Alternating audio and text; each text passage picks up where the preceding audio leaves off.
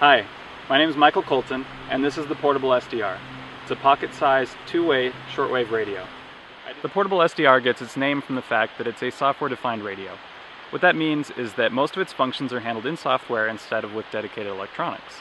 The reason this is important is it makes it upgradable and flexible. To give you an example, the Weather Service broadcasts weather images that would be really helpful for backpackers.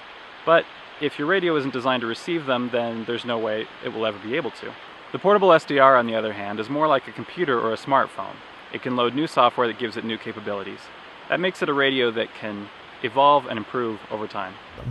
Then there's a PortableSDR, software-defined radio.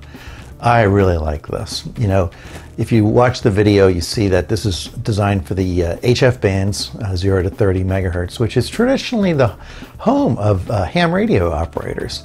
I mean, hams can operate on much higher frequencies, but HF is where this stuff really started. And for me, that's the only place I use my ham license. As a matter of fact, the radio that I have, which is this Yaesu shown in the picture here, is a fairly bulky, heavy thing. It requires, in transmit mode, a full car battery to operate the thing. I mean, it draws over 20 amps. I only use it when we're at sea on our sailboat for connecting to shore. With the this miniature SDR, though, you could put a complete ham station in your pocket. This project is also kind of interesting because it takes the idea of connectivity to a lower level. This is actually like a connectivity device. It's meant for connecting people together. It's a software-defined radio, and so you can use it for voice or data communications.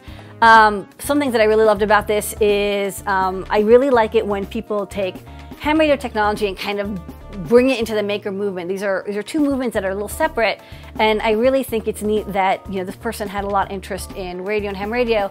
And usually the maker groups and the SDR ham radio groups aren't as connected, but now they're starting to join up a little bit more. And so this is a nice mix of, it's got a display and it's got this beautiful enclosure that was machined out of like a solid chunk of metal, a nice case, and there's software and there's an interface. And what I also like about this is that you can tell from the video tutorial is that the creator of this project wants to use this project on a daily basis. This is something that he created because he wanted to use this and he wants his friends to use it. So it definitely has a lot of heart in it, and I can tell that this is like a labor of love. Software-defined radio has been hot for a couple years now, and the PortableSDR is the most complete and integrated device I've seen. Michael designed the PortableSDR to use himself in remote areas, for weather, news, or even emergency rescue operations.